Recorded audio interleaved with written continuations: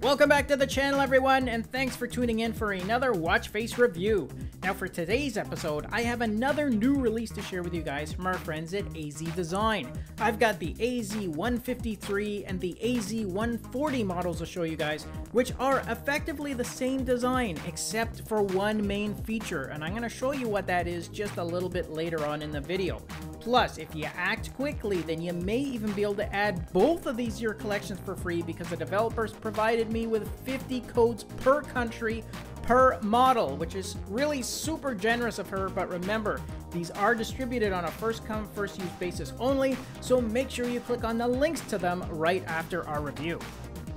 Okay guys, as I said right off the top, both of these models I'm going to be showing you are basically identical in terms of their layout, their design, and even their display features. The main difference between the two of them is that they come in two different color schemes for your AOD modes. Now, I really like this sporty design. It definitely has a modern look to it, and it also happens to be an easy to read watch face because of those large digits for your time that are there right in the center of the watch face, so they're super easy to see. And then depending on the background color you go with, that readability factor can actually be enhanced, especially if you use one of those brighter themes.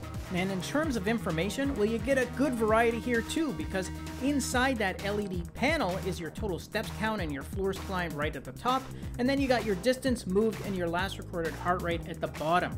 You then have additional information along the bezel with a battery power gauge at the top, and your step progress is shown along the bottom bezel.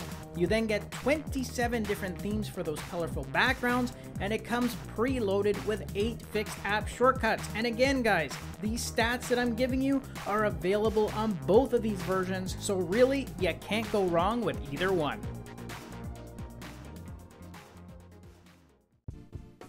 Alright guys, that's a wrap for this review, and remember that we're going to be handing out 50 codes per country per model, so if you want a shot of adding either one of these watch faces to your accounts for free, then make sure you click on the direct links to that code generator tool down below in our video description.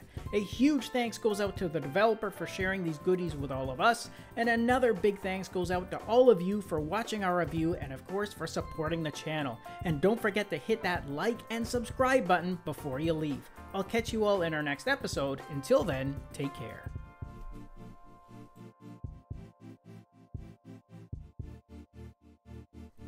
Thanks again for watching our review, and if you liked it, then show us some love with a thumbs up, subscribe to the channel, and share the video with your friends, because with your support, it really helps me keep the channel going so I can continue to offer you guys discounts, giveaways, and of course, fresh content. I'll see you in the next episode. Until then, take care.